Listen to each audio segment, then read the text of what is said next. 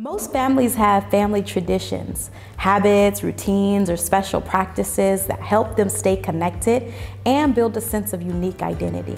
Traditions are powerful. So have you ever thought about starting a new tradition with the students you lead? You should. Traditions have the power to give teenagers a much needed sense of safety, belonging, and identity. That's important for a teenager, but it's also important for our group because before most teenagers need to feel like they belong here in our church community, before they choose to believe in Jesus they hear us talk about. So here's an idea.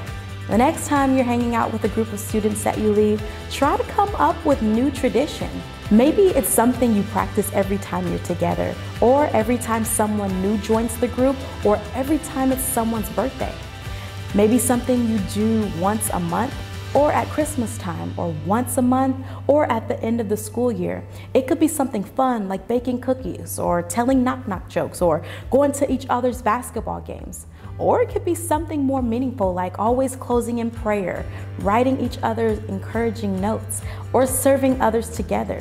The traditions we practice have the ability to bind us together, to create new memories with people we love, and to remind us of the memories we've already shared. So start a new tradition and make your time really count.